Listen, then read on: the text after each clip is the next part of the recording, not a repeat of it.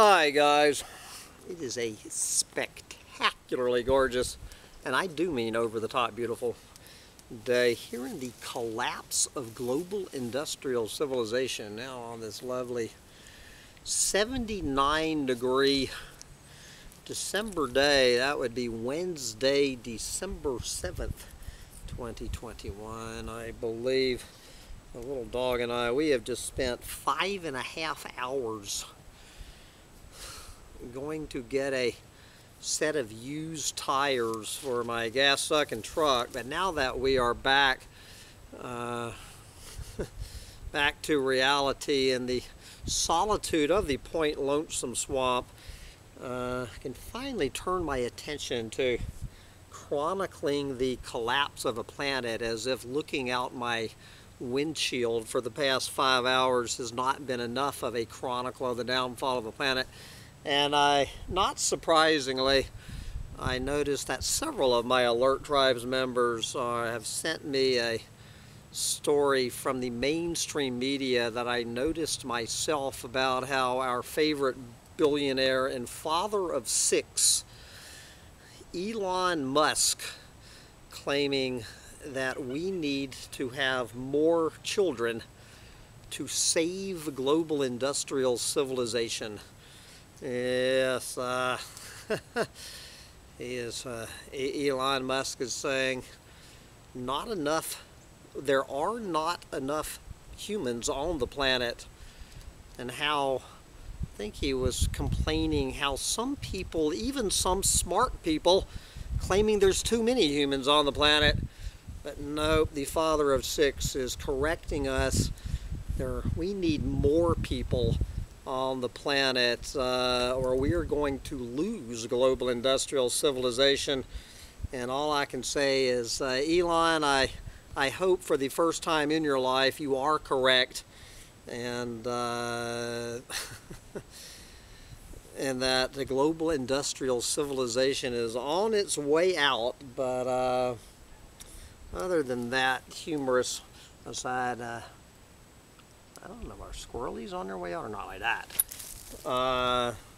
We're going to go over, you know, I always enjoy it when my fellow doomer, Rob Mielcarski, sends me his excellent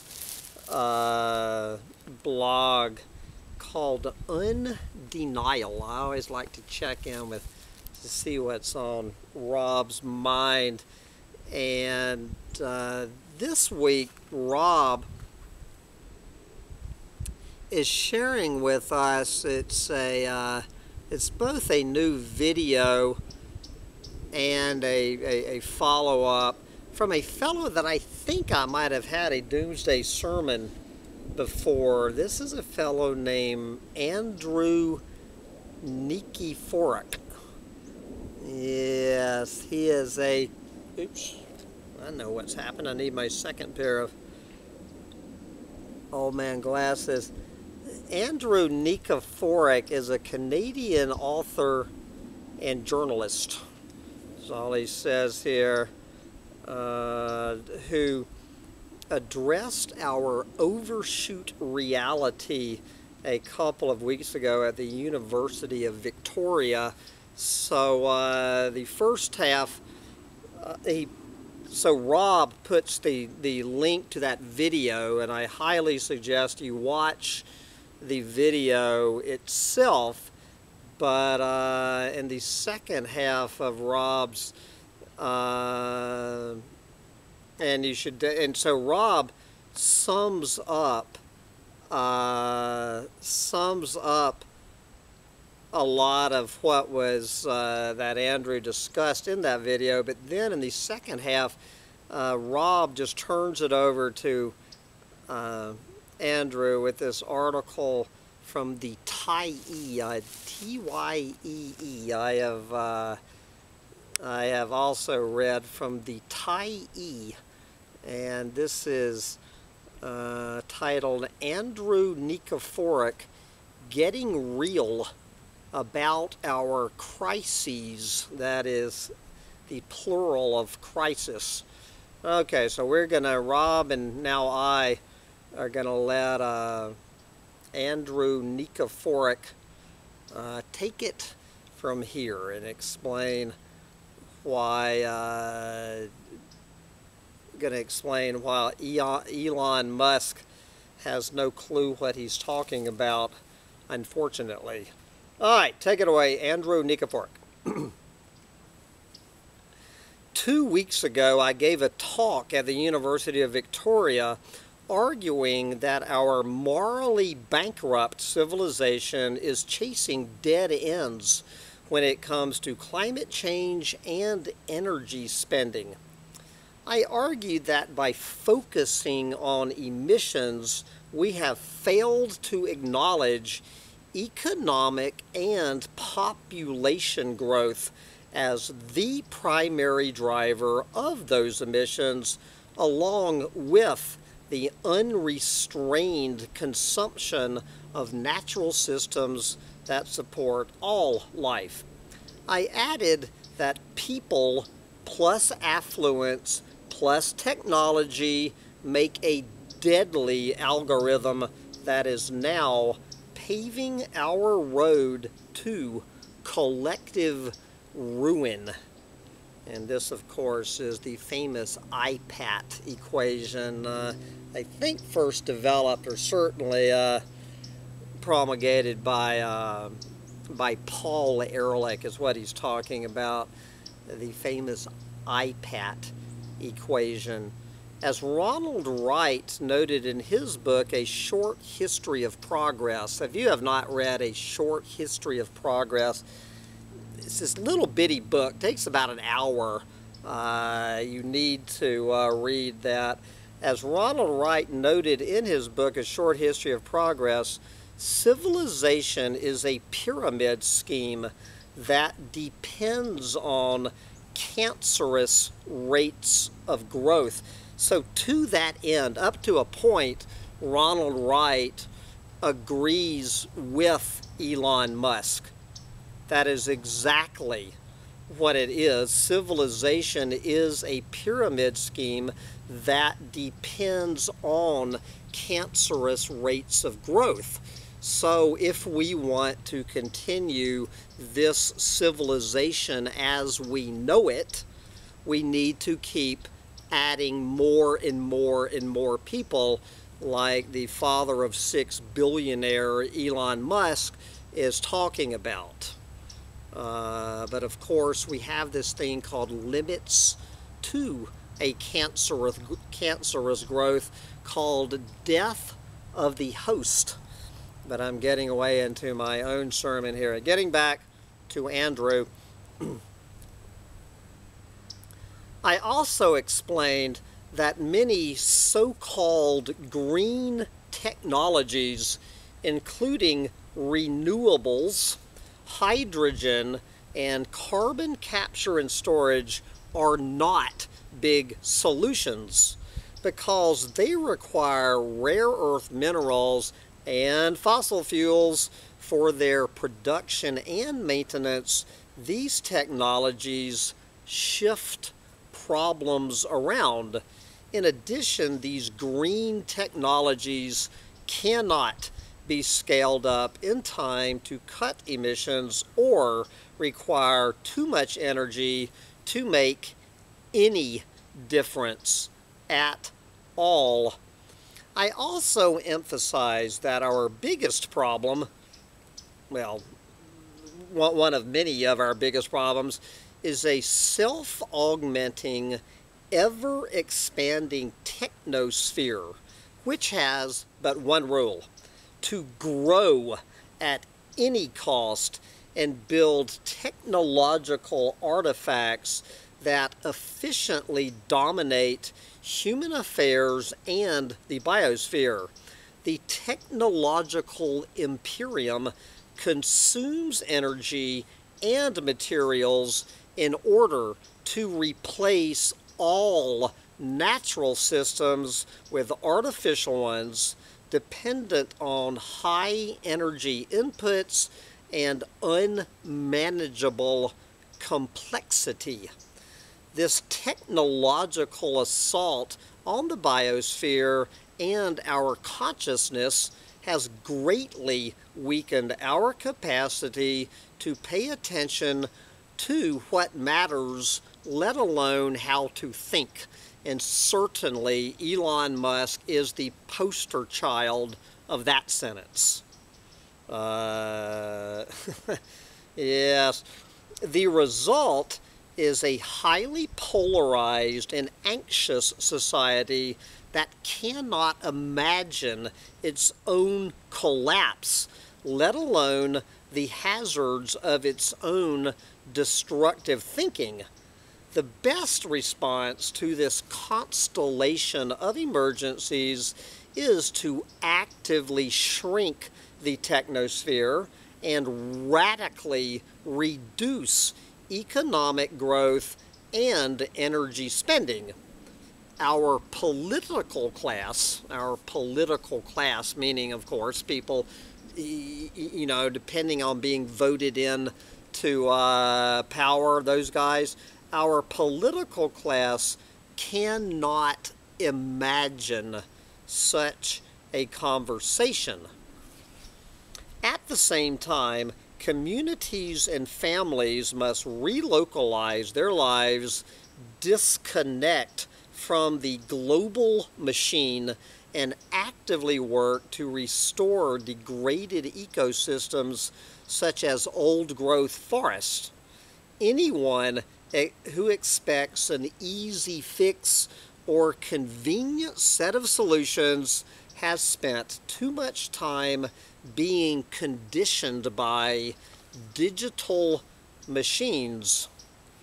Yes, my cheerful talk generated scores of questions. There wasn't time to answer them, so I selected 5 representative queries submitted to keep this heretical conversation going. So these are like the 5 top questions he received from people listening to the talk that you can hear if you go on the link to Rob's that I'll include it here. Okay. Number 1, the whole matter of population. Growth in population tied to consumption is a big problem. Do you think so? Many listeners expressed disquiet. I love that word. Expressed disquiet about population growth being an essential part of the problem. Well, it's beyond essential. It is the number 1 baseline essential, all of the problem. But anyway, so he chose this comment from one of his clueless moron listeners. Quote, "I am disappointed that once again Malthus has entered the room when the difference between per capita emissions for greenhouse gases between the global north and the global south are significant. Isn't it how we live, not how many of us there are?" The real answer to that moronic question is uncomfortable. How we live and consume matters just as much as the growing density of our numbers combined with the proliferation of our machines that devour energy on our behalf. Once again, he is talking about the 3-headed snake of the IPAT equation. Roads and cell phones all consume energy and materials too. All 3 demographic issues, population or overpopulation, consumption or overconsumption, and technology, all 3 are increasing at unsustainable rates and feed each other to propel more economic growth, more emissions, and more fragility. The world's current population is 7.9 billion and grows by 80 million people per year. It has slowed down, meaning the birth rate in recent years, because the affluent don't need the energy of children as much as the poor. Even so, civilization will add another billion to the planet every dozen years, redistributing energy wealth and along with the emissions from it, from the rich to the poor, will not avert disaster if human populations do not overall decline. Our numbers also reflect a demographic anomaly that began with fossil fuels, a cheap energy source that served as Viagra for the species. Prior to our discovery of fossil fuels, the population of the planet never exceeded 1 billion people. Our excessive numbers are purely a temporary artifact of cheap energy spending and all that it entails, everything from fertilizer to modern medicine. And again, guys, if my battery collapses, you can just go on the link for the rest of this. Okay, how many times do we hear this question at Collapse Chronicles? Isn't capitalism the real threat? Many questions I receive revolved around the nature of capitalism. Here is one representative question.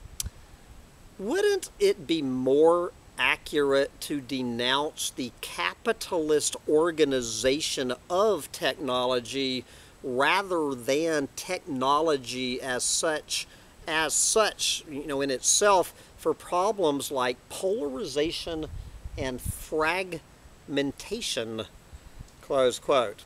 Answer: no, it would not. Technology emphasizes growth and concentrates power regardless of the ideology.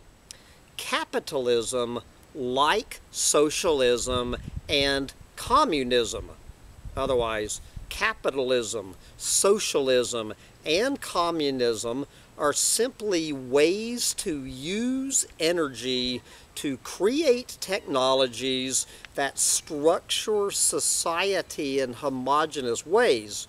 Removing capitalism from the equation would not change the totalitarian nature of technology itself, or the ability of technologies to colonize local cultures anywhere, every ideology on earth. Capitalism, socialism, communism, any ism you want to talk about, every ideology on earth to date has used technologies to strengthen their grip on power by enmeshing their citizens in complexity and reducing humanity to a series of efficiencies. All have supported digital infrastructure to monitor and survey their citizens. As the sociologist Jacques Ellul noted long ago, ideologies do not count in the face of technological imperative. Next question, of course, the big question. What comes next? Many listeners asked if, quote, there is a sequel to the energy-rich market economy. I have no crystal ball here, but here is my response. There will always be some kind of sequel, and it is not written, but there is no replacement for cheap fossil fuels and their density and portability. They made our complex civilization what it is. As fossil fuel resources become ever more expensive and difficult to extract, a reality the media ignores, the rich market economy will experience more volatility, inequality, disruptions, corruption, and inflation. It is rare for any civilization to manage an energy descent without violence, let alone grace. Asked one listener, can you say more about the connection between the technosphere and totalitarian societies? How do you see connections between dictatorships and the technosphere? This is a subject for a much longer essay. The technosphere, by definition, offers only one system of thinking and operating: triumph of technique over all endeavors, and has been eroding human freedoms for decades. It simply creates dependents or inmates. Social influencers now tell its residents what to buy and how to behave. As such, the technosphere has become an all-encompassing environment for citizens, whether they be so-called democracies or totalitarian societies. The major difference between the two is simply the degree to which techniques have been applied to give the state more total control over its citizens.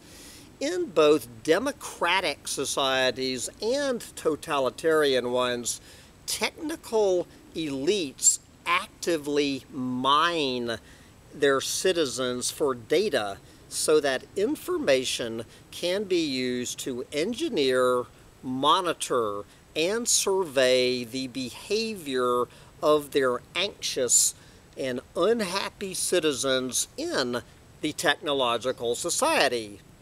You cannot live in a technological society without becoming an abstraction. The Chinese state does not hide its intentions. The West still clings to its illusion of freedom. And I'm going to skip over the discussion on the technosphere corrupts language. You can go on here to find that yourself, and we're going to end up, of course, like anybody else, with the H word.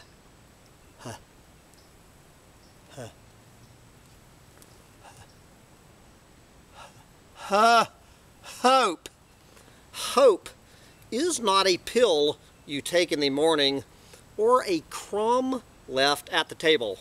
All right, so this is Andrew Nikiforuk on hope. Last but not least, I would say last and very least, many listeners asked, how do we maintain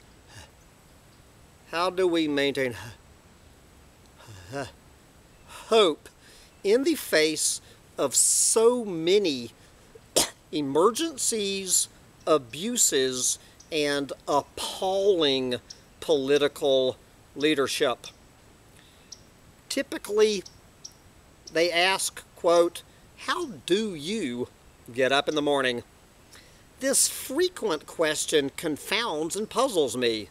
My humble job as a journalist is not to peddle soft soap or cheerlead for ideologies and futurists. My job is not to manufacture hope, let alone consent.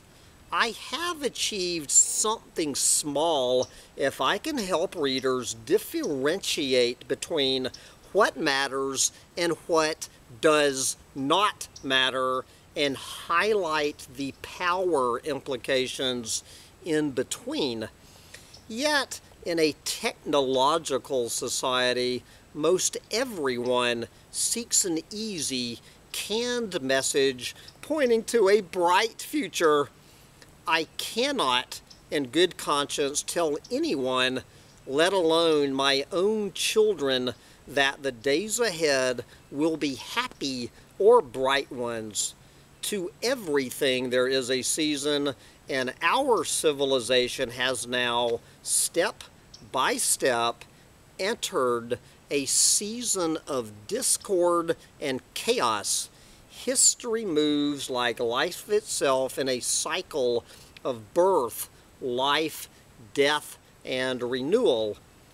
I hope I'm pronouncing E-L-L-U-L here right. Jacques Ellul, who wrote prophetically about the inherent dangers of technological society, also addressed the need for authentic hope, because it does not reside in the technosphere. The technosphere, a sterile prison, may promise to design your future with plastic words, but what it really offers is the antithesis of hope. Ellul, a radical Christian, wrote deeply much about hope and freedom. He noted that hope never abandons people who care about a place and are rooted outside the technosphere, for they will always know what to do by their real connection to real things. He adds that hope cannot be divorced from the virtues of faith and love. Like all virtues, they must be quietly lived, not daily signaled. For Ellul, hope was a combination of vigilant expectation, prayer, and realism. Quote, freedom is the ethical expression of the person who hopes, he once wrote. And closing this sermon, hope is living fully in a place you care about and acting against the abuse of power every day.